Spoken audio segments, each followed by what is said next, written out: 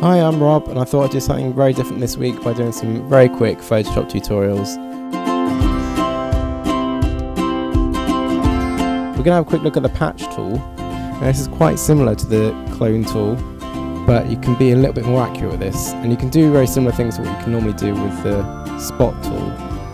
So you can drag around something like, say, this wrinkle, and then you drag that off to where you want the source to be.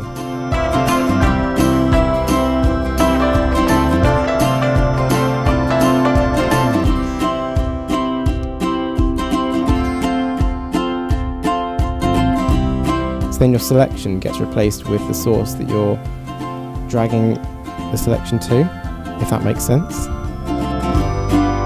So you make a selection and then you drag that to some way where you want it to look like. So with these wrinkles, I'm highlighting a darker area and then dragging it to a lighter area with a similar skin tone, and it should blend it and replace it quite nicely.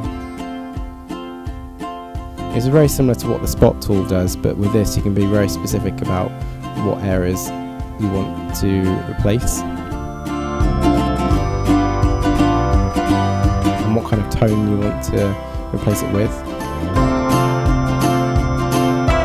So whereas like a spot tool might be a very quick fix, this can be much more accurate. So here I can select the wrinkles on the eyes and tell it exactly that I want that part of the cheek to use that as a source for the eye. And this won't always be perfect. Usually if you get an edge, it'll look a bit weird. You can do it wrong sometimes, so it's just a bit of trial and error and see what you can do.